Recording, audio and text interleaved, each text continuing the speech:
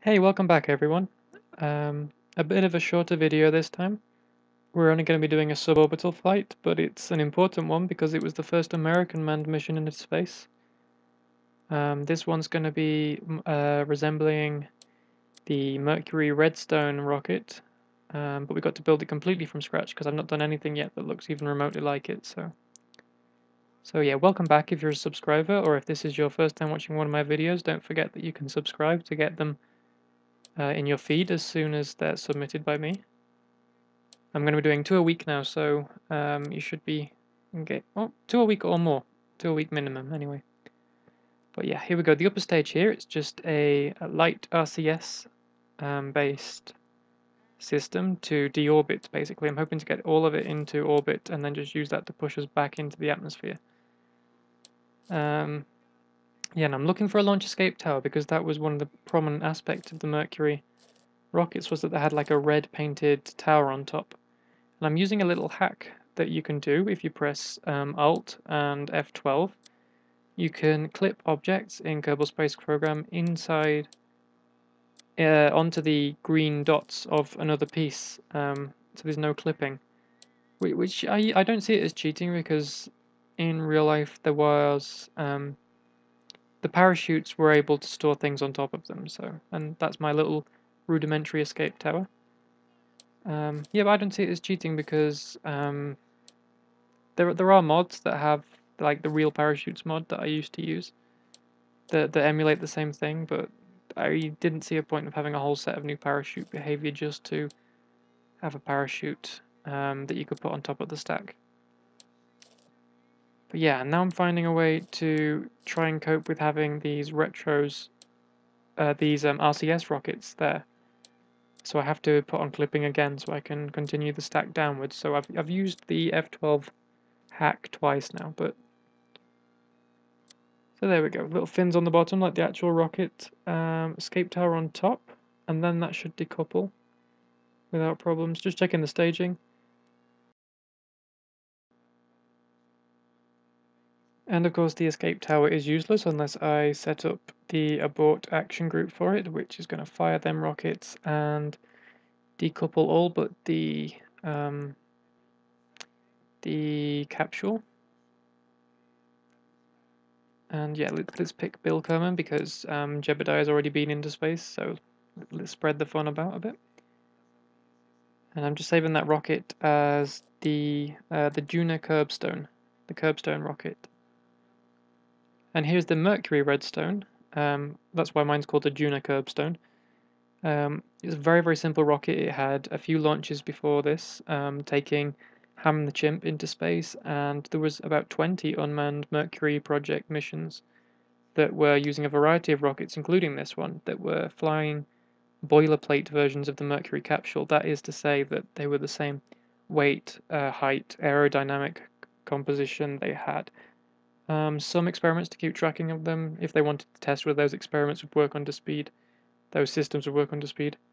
And also, they had the same center of mass. There was like metallic blocks placed in place inside to emulate as it would be under flight conditions. This one's a photo of actually the right mission. This is Mercury-Redstone 3, so this is the Alan Shepard mission. But before that there was Mercury-Redstone 2, which, like I say, was Ham the Chimp, and it was exactly the same launch profile. They just thought they would put a chimp through it first. So here we are on the launch pad. This one's just going to be a test of the escape system because I built it. I thought we might as well check it out, see how it works.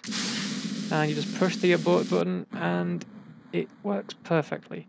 If you go back and check the VAB building, I reduced the amount of fuel, or the thrust, one of the two, in the side of just one of them so that it would tip over and take us away from the rocket below it if we were using it in a real life situation. And yeah, the tower decouples fine, there's no clipping problems even though I used the Alt F12. On a Mac, I think it's Command F12, I'm not sure. You'll have to Google it because I don't use a Mac myself. Yeah, that works. Let's just revert it. Yeah, so Jebediah wasn't actually on that mission. It's going to be, I think, Bill or Bob. I think we'll go with Bill Kerman. Okay, let's launch it. And this is going to be the actual mission this time.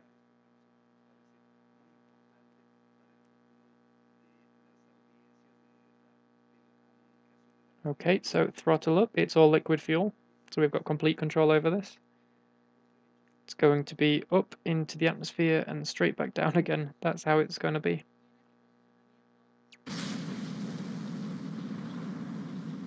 And we have a liftoff.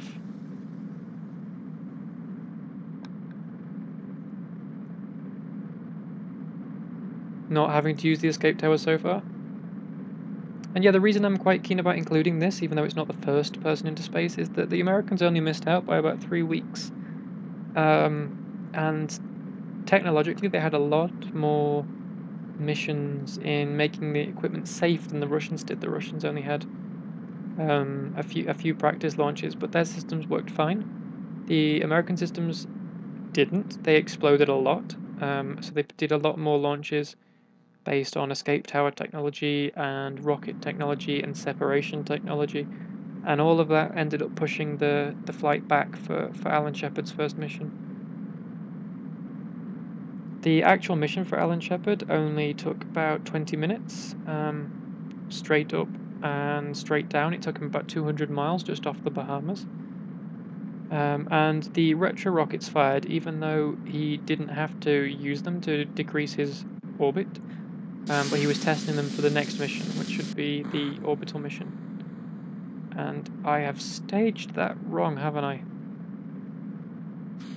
Yes, I have. Okay, well, let's just disconnect that. Ah, well. Okay, let's pitch over. I'm just trying to take it just into space. Okay, and this is about ready to disconnect. It's running out of fuel. Oh yeah, we're clear into space. That's not a problem. So if we decouple now, we now have the orbital stage of this, which will be used to slow down our craft and bring it back down from orbit.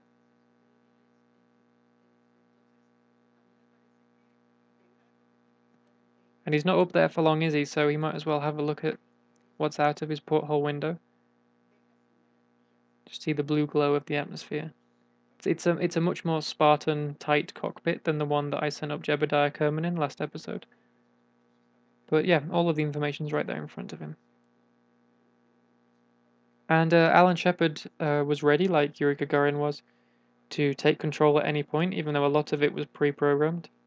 There was a lot less that could go wrong with Alan Shepard's launch, so there were a lot fewer stages. But he did have some control over, or the Americans in general would have some control over the directions that their craft was pointing in. And you can see as they're going up just about to 90,000 as the dial keeps spinning up. And as you can see, the vertical speed is very high. We'll keep going up even though we've lost the rocket.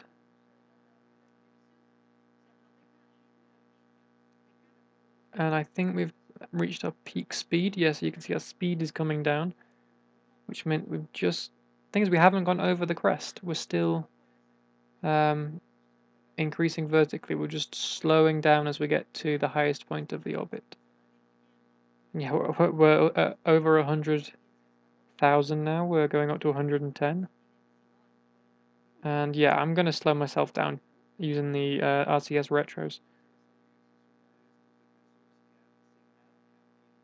I mean, because it's great that I've managed to get into orbit so easily, well, not into orbit, into space so easily on a weak rocket, but it's not that brilliant if I have to come in such a steep inclination when I'm coming in, because then the realistic reentry mod will end up burning him up inside his capsule there, so he'll boil him alive. And I'm not quite sure what boiled Kerbal tastes like, but I don't want to try it.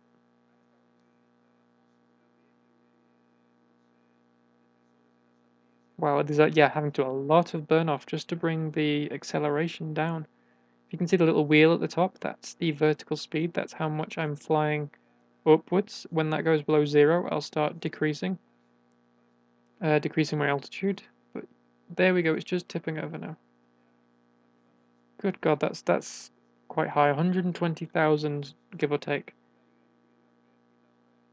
But I'm definitely decreasing now. I'm not going to be stuck in orbit. As you can see the clouds below. And yeah, the little wheel is spinning backwards now.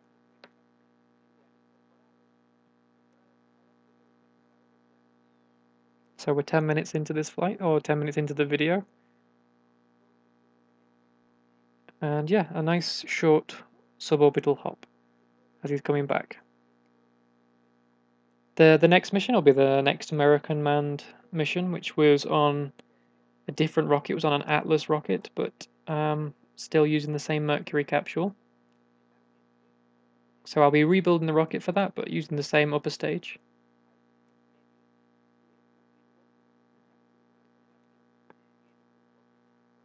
If there's anything that you would like to see specifically that you think I might miss out because it's not the first of its kind, leave a comment highlighting any missions that you think you'll enjoy to watch, and I'll make sure I try and include them. Also, I'm thinking about doing more games to expand what I'm doing on YouTube. If you can think of any strategy games or clever games, I mean, I'm quite into intelligent gaming, which is why I'm really taken to Kerbal Space Program. But I'm also into stuff like Europa Universalis, Space Engineers I've taken quite a liking to recently. Anything like that, or anything silly or retro, just leave a comment and I'll start a series on it. But yeah, re-entry effects are going, and you can't really see them out of the window, so I don't think he'd be that terrified. Maybe he'd just be getting warm inside there. Got a little bit of an uneasy spin, but he's coming down really without problems, and I just have the parachute to stage now. That's the only thing that can go wrong, but it's pretty clear that he's going to be fine.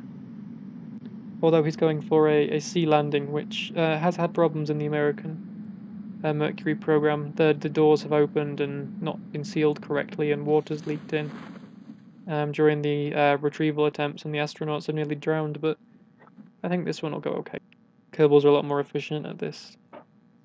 And there we go, we've reached our splashdown point.